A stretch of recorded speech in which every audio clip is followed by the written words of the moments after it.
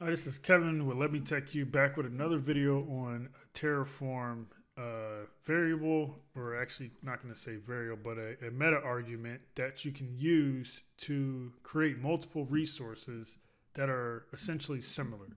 And that meta argument is called the count. So if you're seeing my previous videos, I've talked a little bit about for each.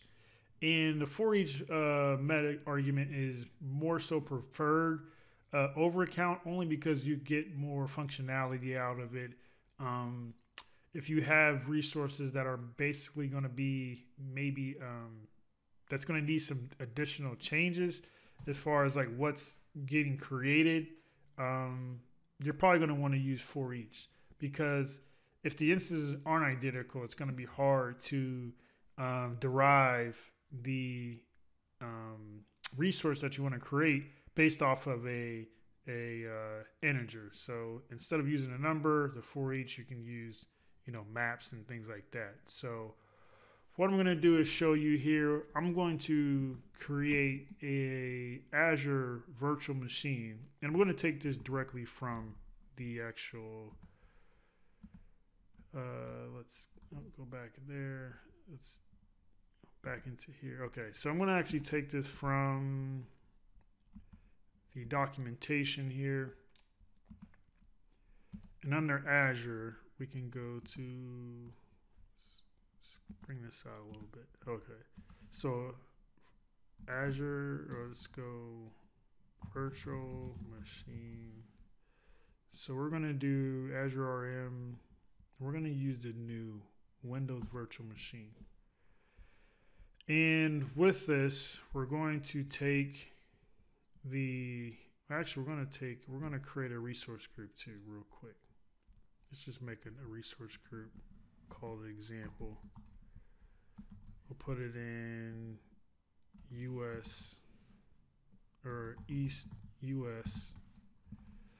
Then we're going to need, let's actually take this stuff too here.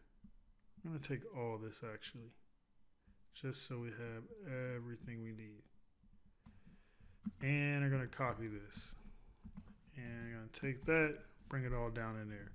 So not going to worry about this, but the name we can derive from, we'll call them all just example machine for now. So what we'll do though is we're going to use the count method. So what we'll need to do it is inside of this resource, we're going to go, so let me bring that down a little bit. So count equals, let's do 4. So now what we're going to do is once this gets created, it's going to understand that we want to create 4 resources of what's down below. So we're going to go ahead and save this. And with that saved, and actually what we'll do is just to make the name different, we'll just do a $, and let's do a count.index. And that's just going to put like the number 1, 2, 3, 4 after each creation. So now we're going to do a Terraform plan.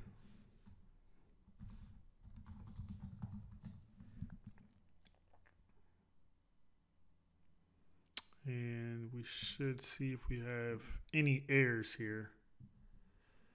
So I'm using my local,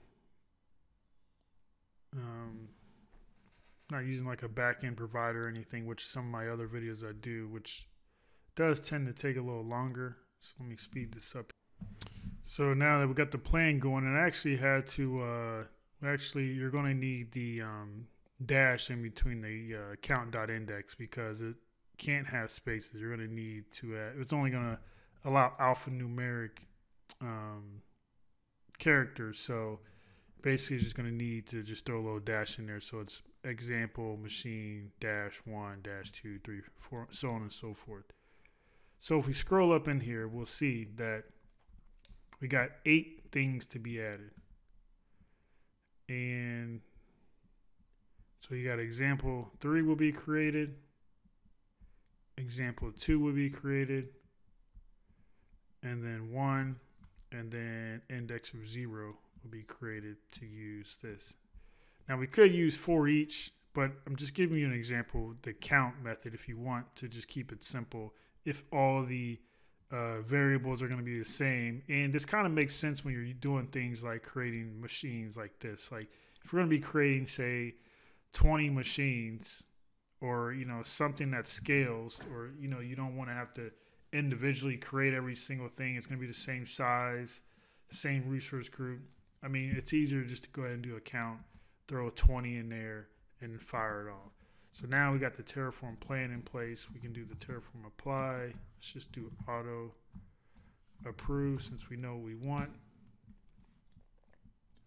So what this is going to do now is going to go through, create the resource group, virtual network, Azure subnet, network interface, and then obviously the it's going to be added to all the different machines there. So if we go into Azure now, which easily you're going to know what's going to happen, it's just going to create all those resources, and then we'll be all set from there.